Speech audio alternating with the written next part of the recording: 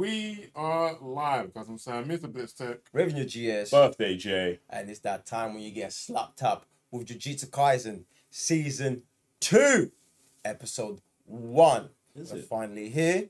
I know you've been waiting. So have I. So have I. I guess Sam hasn't been. It's not that. So with Demon Slayer. Yeah.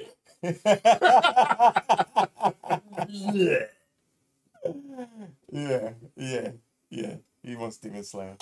Cool. Alright, let's step in. Things were busy that summer. I'll bet. The frequent disasters of the past year probably played a role. But cursed spirits were springing up like maggots.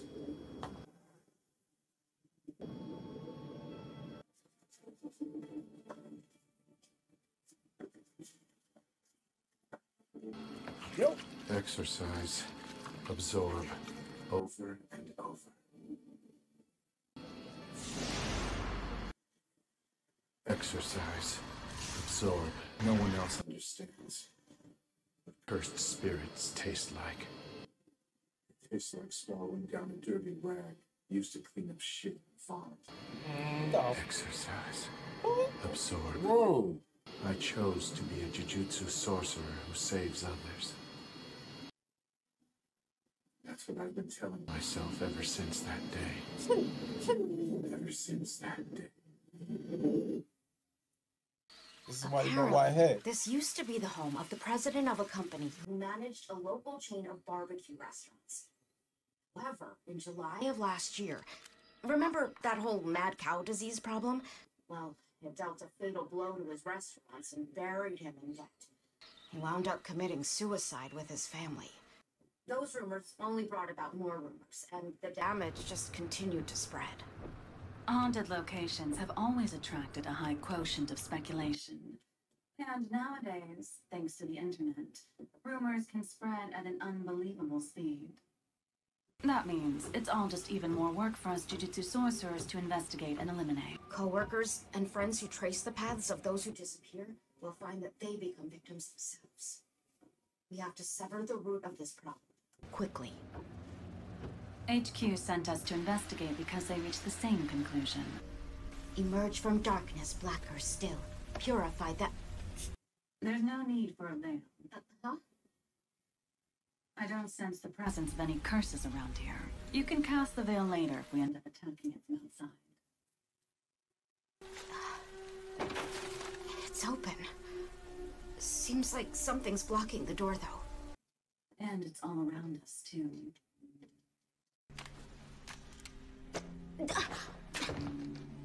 Let's get going. I don't need that, but you do, right? Yes, I really do.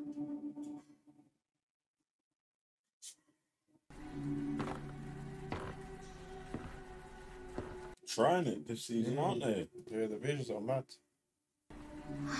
Incredible. Oh, it still has electricity. For now, let's just have a look around. I'll take this floor. You take the second. Huh? All by myself? Is there a problem with that? Definitely going for that horror look. Jeez. What's underneath the stairs? Where? No, This is the last one. Go up underneath the stairs and there's like cannies.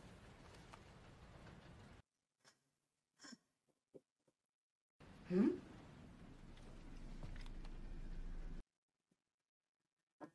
The other one's definitely using her as bait, man.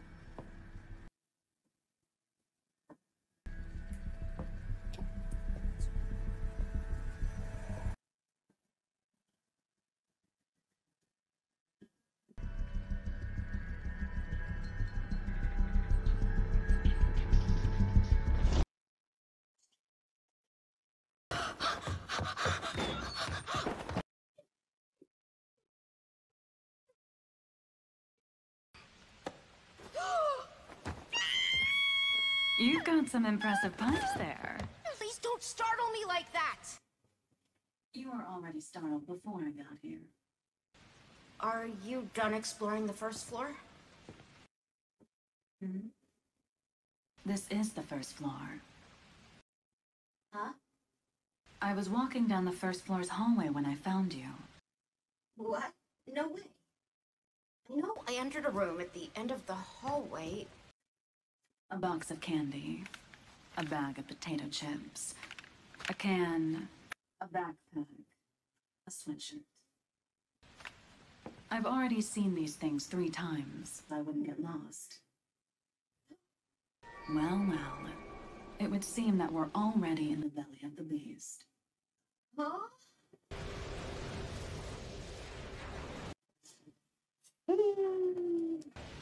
For real? Now, quiz time.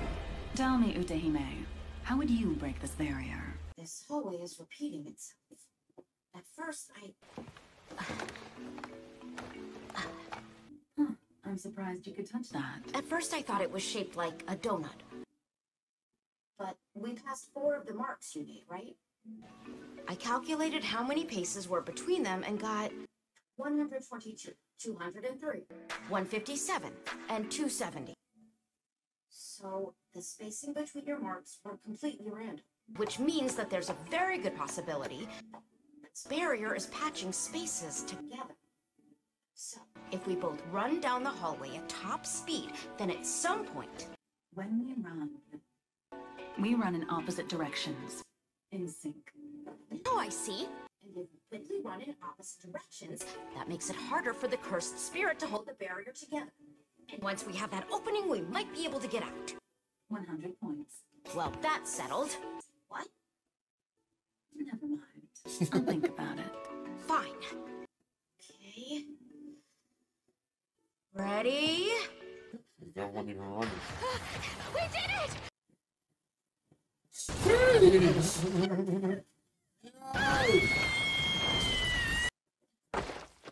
I'm here to save you, I'm like Gojo. Utahime. That's mad what he was doing at the beginning with how he got rid of the demons and then he was swallowing it. That wasn't Gojo. I said that was Gojo when he was younger. That was the villain. That's him. Okay. You crying? If I was crying, would you console me? I definitely like that. But you wouldn't cry, May. You're strong. I don't need your help! What did you say? Don't swallow it. I'll absorb it later. Satoru, it's not nice to pick on the weak, you know? What kind of idiot takes on the strong? You're the one naturally fanning the flames, Geto. I never will be. Don't let yourself turn out like Utahime. Shut up. Wait, 2 days? Ah. Was the cursed spirits barrier one of those that messes with time? It involved 2 full days of labor. So I was just thinking about how to rewrite the invoice for extra fees now owed to me. She's planning to overcharge again. More importantly, what about the veil? Huh? Next up, yesterday's large explosion rocked Shiwa. And on top of everything, you forgot the veil. Sensei! The worst kind of Men in Black, you know. So, it's you then. Jeez! Is a veil even really necessary in the first place? It matters if normally see it or not, right? You can't see cursed spirits or cursed techniques anyway. But it's not good if they do see them. The strongest deterrent against the outbreak of a cursed spirit is the mental calm of the populace. That's exactly why we have to conceal all of these threats as much as possible. To make sure they never ever get to see them. Yeah!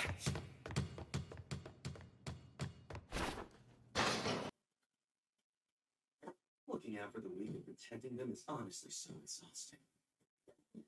Survival of the weakest. That's the proper shape of a proper society. The weak help each other and discourage strength. Listen, Satoru. Jujutsu exists to protect non-jujutsu sorcerers. Moral arguments? I hate moral arguments. What? Is Assigning reasons and responsibility to strength is what those who are weak tend to do.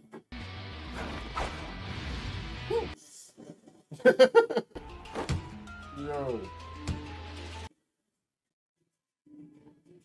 Why are you gonna quit making yourself feel better by spouting all this bullshit? Perfect time for a smoke break. Take this outside, Satoru. What, you feeling lonely? Go by yourself if you want. Your mission has two goals. The Star Plasma Vessel is the one compatible with Tengen. You are to escort that girl and erase her.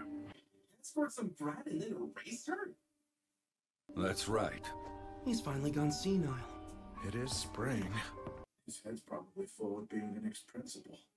Tengen possesses the curse technique of immortality. But it's not eternal youth. Not a problem if all he did was get older. But after his body ages to a certain point, the curse technique begins rewriting his body. Evolution. He'll cease to be human and become a higher form of existence. What's so bad about that? Sounds sweet. According to Tengen, those who reach that state of being no longer have any free will. It means that Tengen would cease to be Tengen any longer. I get it now.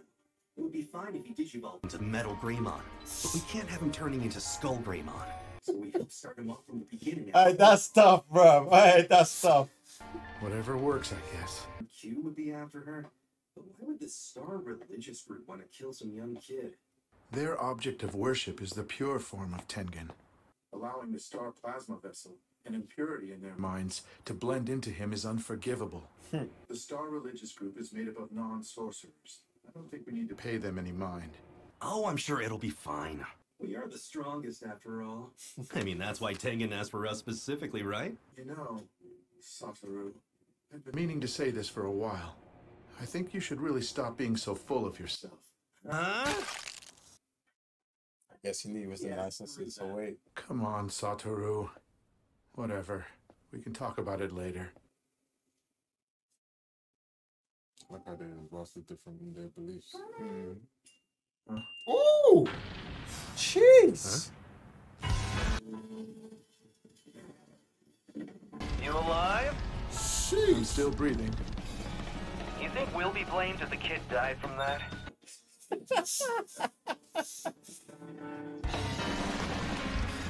Is it?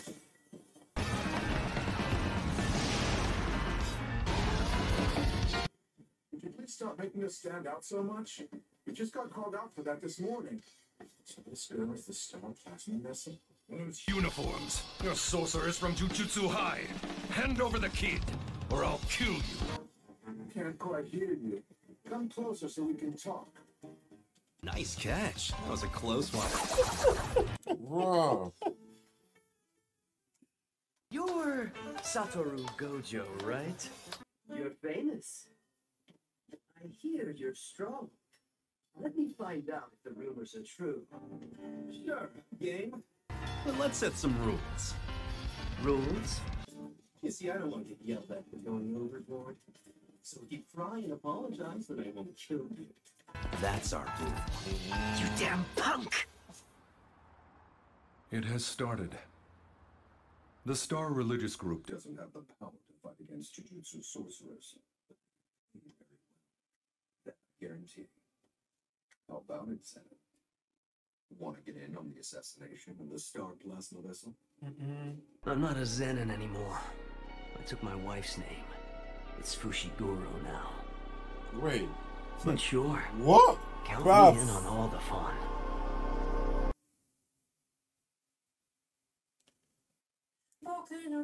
No.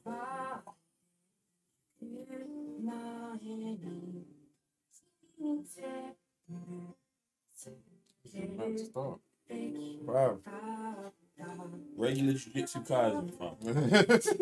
No breaks, no nothing. Like, straight into the thing. Oh, man. No need to start asking questions about where's this character then and where's that character. Come on. I think we can get him this season. Huh? Again? You don't think so? Oh. Why? I ain't been a prequel. I just feel like they were just focusing on these men's background. Oh, this is a prequel to the first season. Yeah, this is a prequel. It seems like this is how Gojo and I can't remember that guy's name. Utahime. We ain't doing that the whole season, bro. You don't think so? No way. No way. No, that's crazy. That's crazy. I thought they were focusing on him, much like you're saying, because see how before it was like, it just gives more context to this character. Because like last time it was like, yo, why is he so OP? And now it's like they've gone back to give more context into the world and to also him being and which would make more sense in why, like, you give us the context early, that's into why he's like this, and then you get us back to the present time. Yeah, to the present time. Right? There's no, it would make no sense to have season 2 just all in the.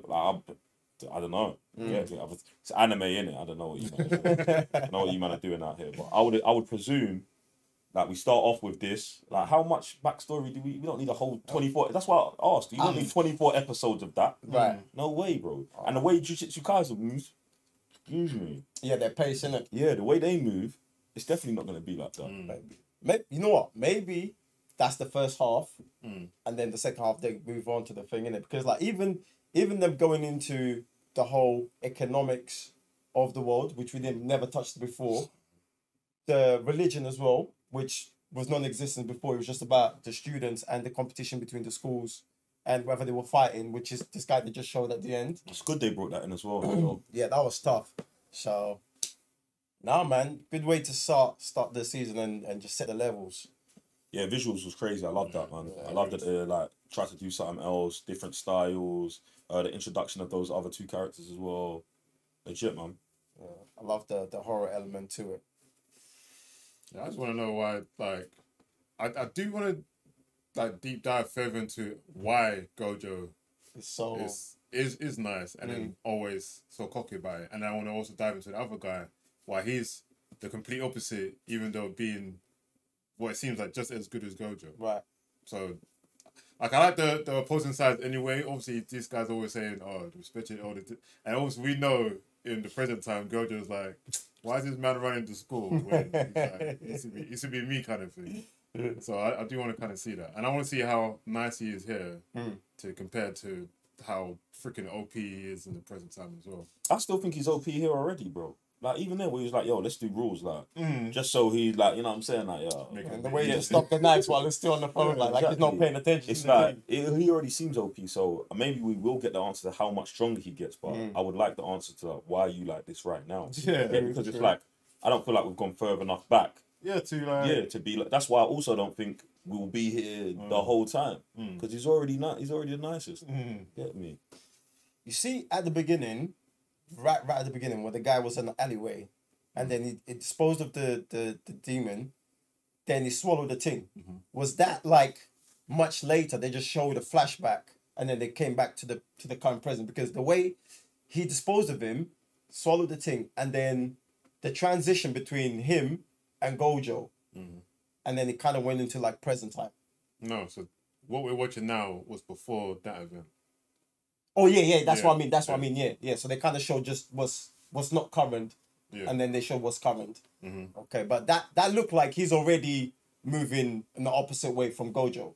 Yeah, that's why I feel like when they're in the middle of the street, that's why this is how we come to this conclusion. Right. Because I don't know, like you're saying, he's devouring monsters. I don't feel like that's a Kaizen thing anyway. The way that he's not supposed to do that. There's all been like monsters or demons like that. So that's why I got confused, because I thought, because see the color of the bull, I was like, is that why he ended up getting white hair?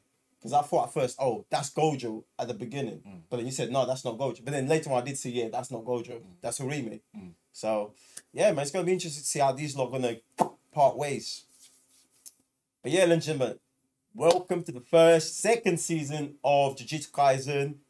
Make sure you drop your comments down below about the episode, and we shall see you next time. I'm Raven, your GS. So Mr. Blitzstick. Birthday J. Peace. What happened? Nothing happened. Nothing except for the war. Too many people died in this land.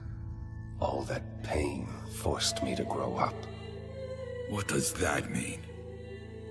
that even innocent, foolish children grow up in the face of pain.